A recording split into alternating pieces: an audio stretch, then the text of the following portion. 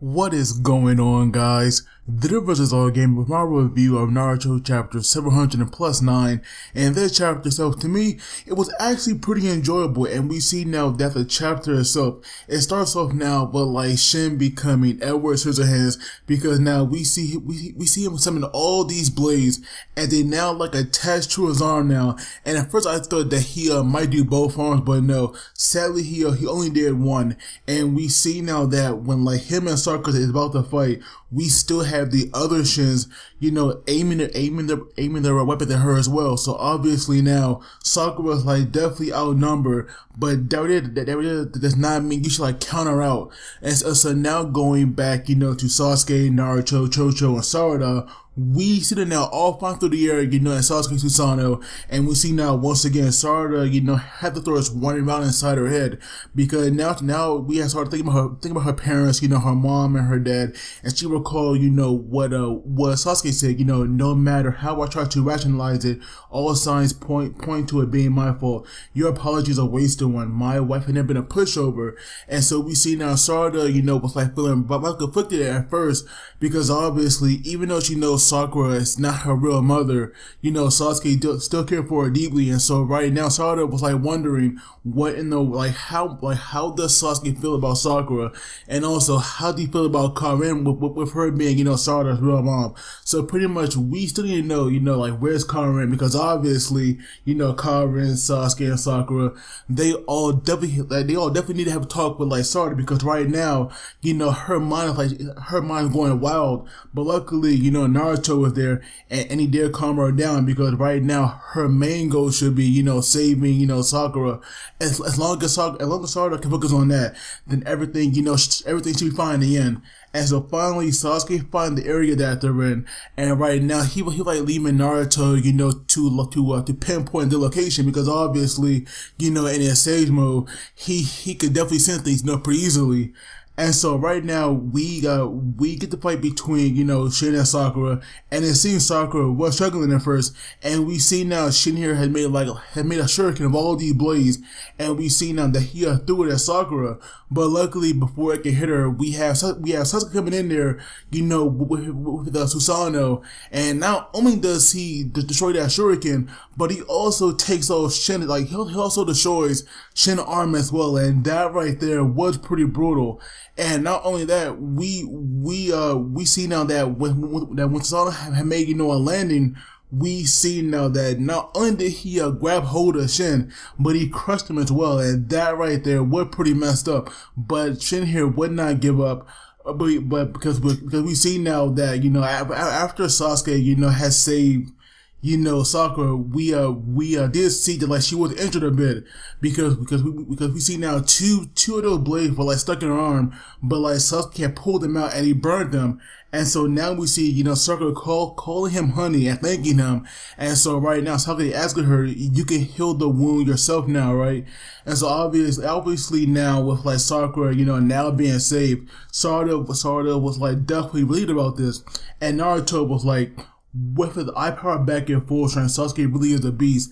And Chozo here baiting herself, saying, oh god damn it, why don't I get him as my dad? Why does Sarada get him?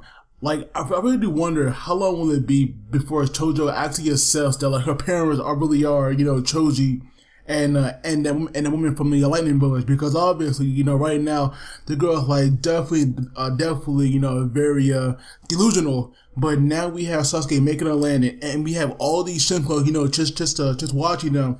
And so Sasuke said, your bones are broken, mobility will be an issue for you.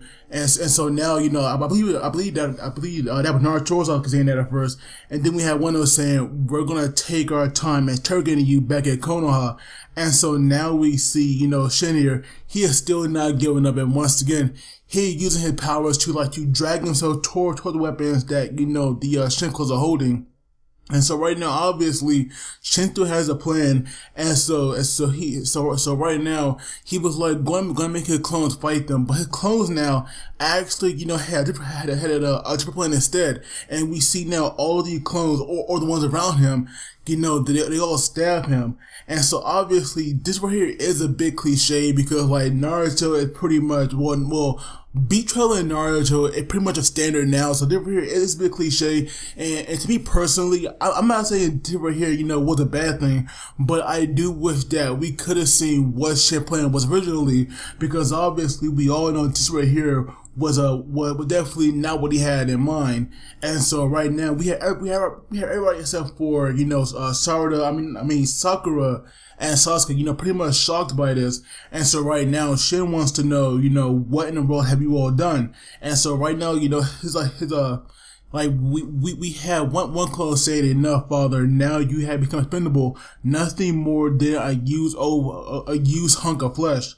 And so right now Shin here got pissed because he was the original, and now he has his own creations betraying him. And so right now we have Shin saying, "Father, your eye powers have become feeble and decrepit." So obviously, Shin powers, they have gotten weakened over time. So I do wonder at full strength just how deadly he could be, because obviously now if he got weaker and and he could still do this much, just imagine how much he could do, at full strength.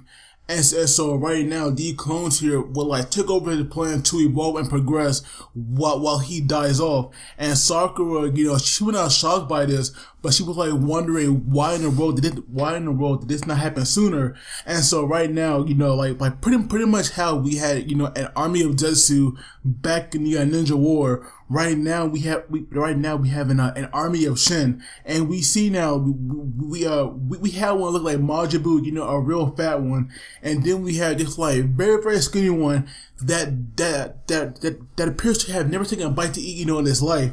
And so right now we have all these Shin clones, charging in there, because and to our surprise, even Shin had no idea that all these clones exist, because they all made them. So I do wonder how in the world, how in the world can they do this? And obviously, because these Shins were not made from the original, it's definitely possible, that the fat one or the skinny one, these could have been effects, because they were made, alpha clones. So it does make sense why we have, some method ones thrown in there.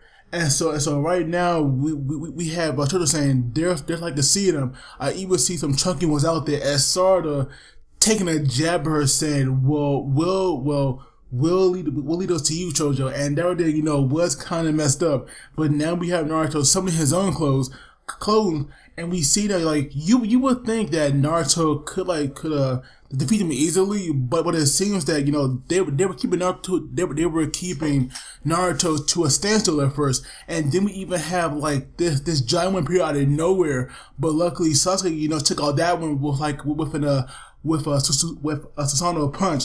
And so obviously that right there was kind of epic. But we see now that the original Shin, he will not give up. And we even see now that many Ten Tails, as I like to call it now appear behind everyone. And we see that Shin here was going to use the Kamui, to get away.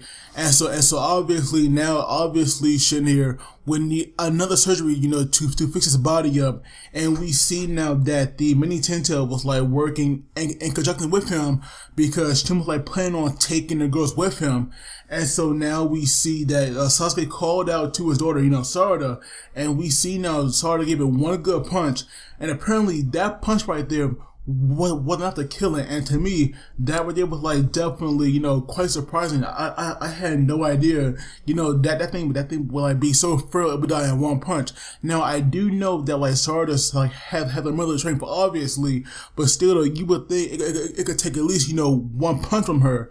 And so right now more clones are coming now, from behind them, and Naruto was we should probably withdraw for now. And so we see, Sakura was going to, protect Sarada, obviously, because, she told her to stand back.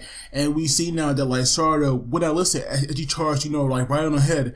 And we see one of the Shin clones, throwing a weapon at her, and Sarada obviously dodged that. But we see now once again Sarada with her Sharingan, activated, and we see everybody shocked. But we have Sasuke, smiling right now, feeling pretty proud when he really shouldn't be, because it was not that long ago where Sasuke actually tried to kill his daughter, because he not recognized her. So I'm pretty sure Sasuke definitely should not be feeling proud, but rather ashamed of himself. But we see that with Sakura's strength, she had punched the ground now and just wrecked all those Shins. Now obviously that right there should remind people from the Ninja War, where Sakura had awakened, that gem on her forehead like Tsunade. So obviously that right there was like a throwback to this. And like I said, the chapter itself was definitely good. Sarada here is getting a lot of screen time, and that right there I'm definitely digging a lot. And overall, to me, it was a good chapter. Sarada once again getting a pretty good development, and we had some good action as well. And so for that, I'll give it maybe an 8 out of 10. But of course, I'd love to hear your thoughts on this. And as always, don't forget to like and subscribe, because it really helps me out. And you guys take it easy. I will see you all next time.